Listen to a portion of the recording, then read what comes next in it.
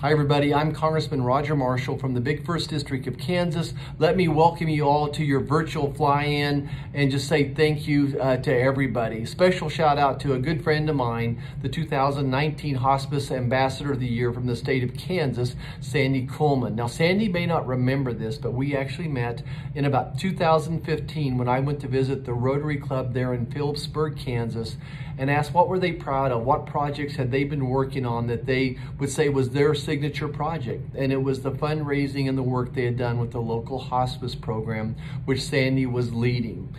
So proud of all the work that hospices do across the country.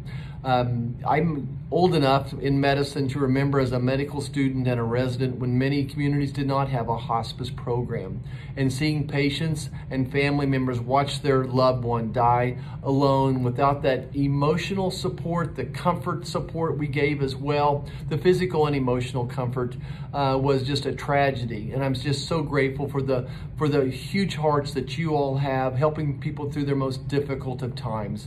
I don't take it for granted. I'll keep working on policy that will help put wind beneath your sails.